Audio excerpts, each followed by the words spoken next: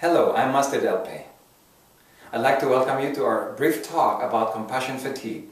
I am the founder of MTP Foundation and the architect of wellLIFE program, something that can help people with compassion fatigue and burnout.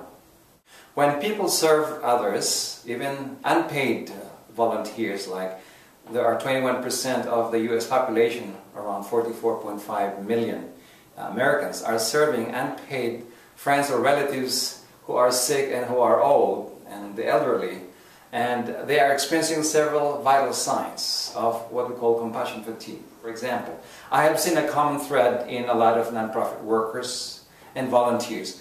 They are sometimes demotivated at the end, feeling that they are victims of life, they are underpaid, they are underappreciated, and they also focus too much on their clients. So at the end, they lack time for themselves.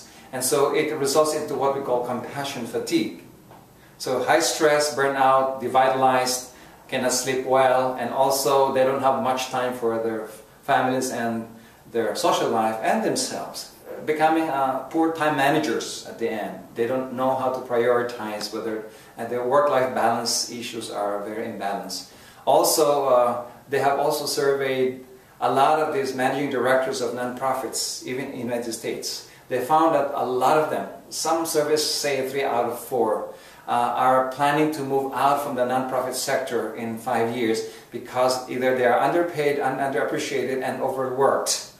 So imagine that volume of work that can be wasted, even with all the money of the philanthropists today giving a lot of funds to Africa, to India, to the United States, underserved groups, if the efficacy and the effectiveness of our workers and healthcare givers and servers to these nonprofit missions are diminished because they are already sickly, they are having absenteeism issues, they cannot focus their mind back, they instigate a lot of irritability and impatience and intolerance towards their clientele, and many other side effects of burnout and compassion fatigue.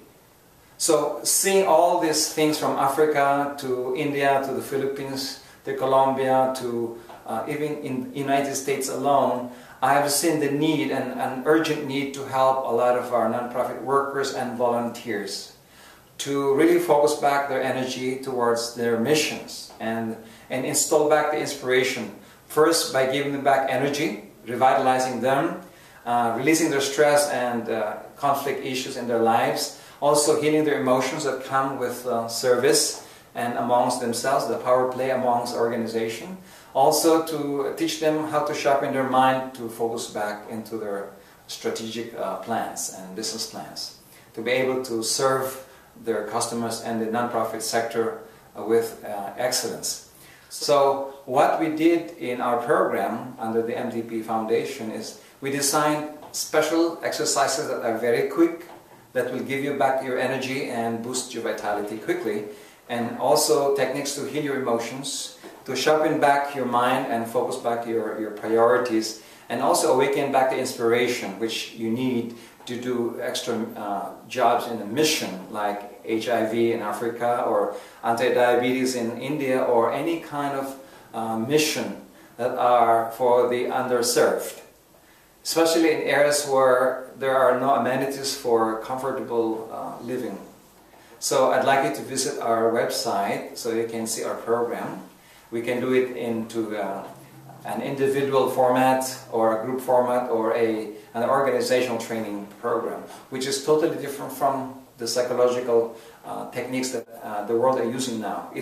Our system is very fast, very focused, very quick result, and it really works with compassion fatigue. So serve more your loved ones, serve more your clients, but with zest and vitality, and regain back your inspiration. Visit our website, mtpfglobal.org.